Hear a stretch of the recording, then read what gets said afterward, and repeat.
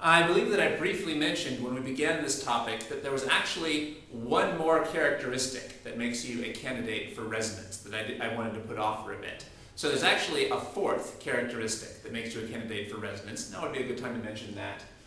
If you're a third, fourth, or fifth period non-metal, you can also be a candidate for resonance, even if you don't fall into any of these other categories. So basically these are non-metals from the third period and beyond. Non-metals from the third period and beyond. Even if they don't have any of the first three characteristics, they can still be candidates for resonance. I probably shouldn't even have to say non-metals here, because basically metals don't really participate in resonance. Metals don't participate in resonance because, after all, resonance involves covalent bonding. We haven't really talked about this much, but resonance is a feature of covalent bonding. Resonance doesn't have anything to do with ionic bonding. Resonance is a feature of covalent bonding. But if you had a metal and a non-metal, they wouldn't have covalent bonding. They would generally have highly ionic bonding. So maybe it goes without saying that we're talking about non-metals here.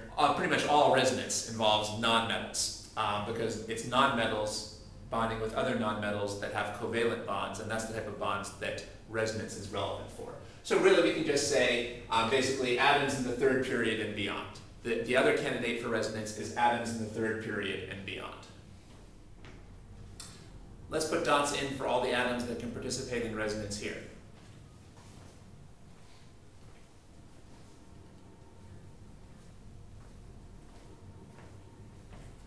Well, this oxygen has lone pairs, this oxygen has lone pairs, and I hope you're familiar with the idea that these sulfurs have plenty of lone pairs. Even without a formal charge, the sulfur would have two lone pairs, and with the formal charge it has a third lone pair. Now what about this chlorine? I hope you can read that this is a Cl for chlorine. Well, the chlorine doesn't have any lone pairs, it doesn't have any pi bonds, and it's not a carbocation or anything else with less than an octet, but it is a third period non-metal. Any non-metal from the third period or beyond can be a candidate for resonance, even if it doesn't satisfy the other three characteristics.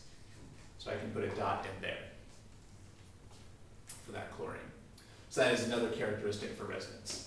Now keep in mind, if you're a third period non-metal and you have these other characteristics too, then you can still have resonance. Remember, it's perfectly okay to have more than one of these characteristics. You only need one of these characteristics to be a candidate for resonance.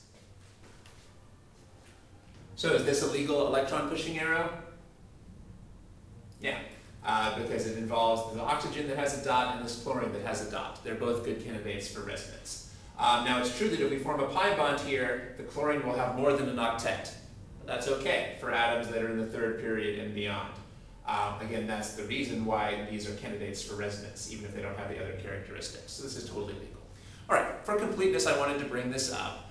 And I should emphasize that this doesn't come up too much in organic chemistry. This is not the type of resonance that we usually care about the most in organic chemistry. However, it does have some OChem applications. In an OChem class, it's worth knowing about this. It's worth knowing that third period non-metals can be involved in resonance even if they don't have these characteristics. So it's worth having this in your notes. But again, in the vast majority of the examples we're going to do, we're going to focus on these first three characteristics: lone pair, pi bond, or carbocation.